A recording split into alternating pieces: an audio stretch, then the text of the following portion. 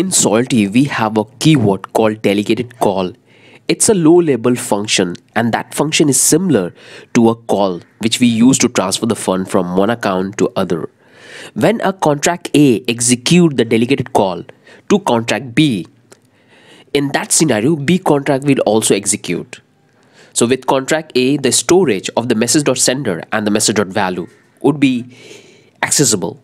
So let's try to have a look what it is and how we can utilize it into our smart contract. Let's provide the general configurations. We have to provide the Solidity version. Let me give this note. Deploy this contract first, and here we're going to create a contract.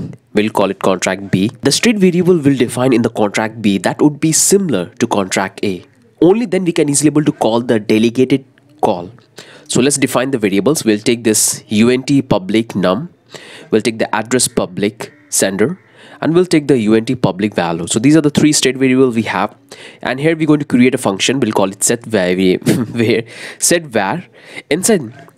Inside that we're going to take this unt public payable, so we can easily able to send that. In that we're going to take this data. We want to update our number. So this is the first function we have. Inside that we're going to update the sender, which we have inside this message.sender, and the final one we have is the value. So this will send the amount and update into our state variable. So this is the contract B. Now let's create a contract A, and we have to follow the general convention because the contract B state variable, whatever we have defined, that's the exact thing we're going to add into a contract A.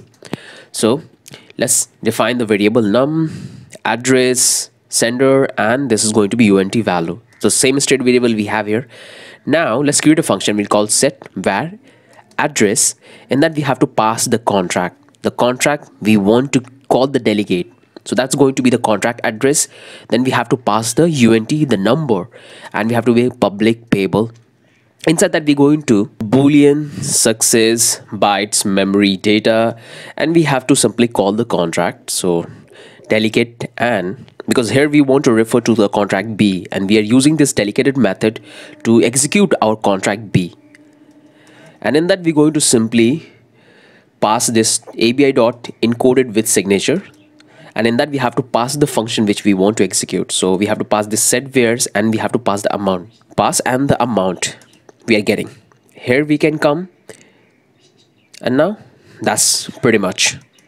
So this is the delegate method which we are using to transfer the funds. So hope this makes sense.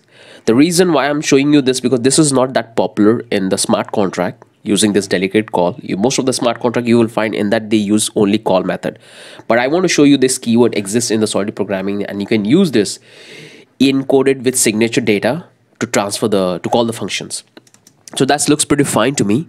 And now let's test this out. This is the contract we have written to understand the delegated call. This is the B contract, and this is the A contract. So let's deploy that, and here you can see here we have the two contracts. So first let's call this B contract, and if we come here you can see here we have this function. So we have num. If we click on num, we have 0 sender, this is the 0 address, this is the value, and here we can easily able to call this function. So if I want to send any amount, I can simply call 5, and I can simply call this send. The transaction went successful, and if I come here, if I go into the logs, you can find all the data. This is the data we have provided, and now if you call this num, if you call this sender, if you call this value, everything is got updated.